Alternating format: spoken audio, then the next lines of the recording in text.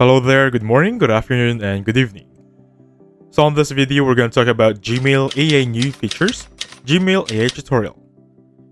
So right here, as you can see, I'm currently inside my dummy Google account, or Gmail if you may. And you can see right here that I have a very simple email for you guys. So I've made it very simple, even if there's going to be grammatical errors, because I want to show you the main topic for today. Since it's going to be AI, make sure you have your Gmail up and you have everything set up. What I mean by everything set up is you have a sample basic email to work with. So once we're here, please notice on the bottom section we have some tools, right? And you'll notice this one, the one that says help me write. It's like a pencil with a sparkle or a diamond if you may. Simply click on this one and you're gonna have different choices. You have polish, formalize, elaborate, shorten, and basically help me write. So for this video, we're gonna focus on polish. If I click on this one right there, it's now currently recreating what I did at the above section. Remember guys, I made a very basic email here, and this is what it polished. So I'm writing you to inform that we will not have any work days from May 5, 2024 to September 1 of 2021. Regards, Anthony. Now you'll notice that on the regards section, I type in Bart. And how come it gave me Anthony? Because Anthony is the name of my Gmail account. So even though I type in a different name, I type in a different person's name, it always comes down to the what is my name on my Gmail account. That is extremely helpful. Now for example, you're not satisfied with what you have here for polish, you can simply click on recreate. And it's still gonna give you another prompt. And with that being said, you can also refine. For example, you want to formalize, elaborate, or shorten. For example, guys, I want to click on formalize right there. What it does is, as the name suggests, it has been formalized. So that is going to be the polish for you. If I click on insert right there, this is going to be my new email. I can delete this one to work with this. It's going to be easy as that. Now, for some reason, you're not seeing this pencil icon. You need to enable your Google Workspace Labs. So I'm going to go to the website right now. Now welcome back to the video.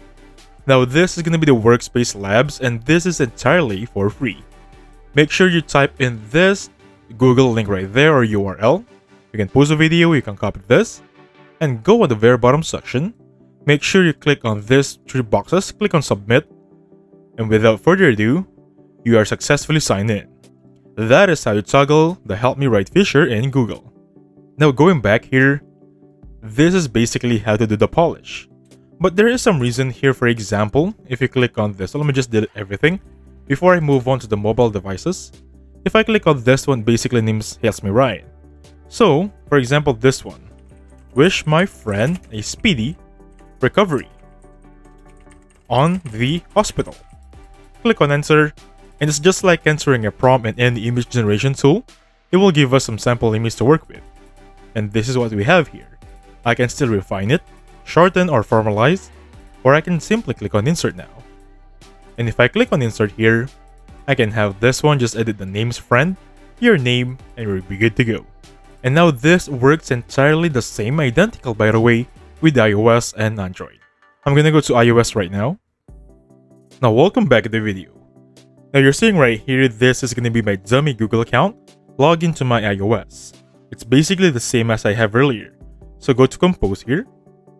Now what I mean by identically the same is that, if you notice, I still have that icon right there.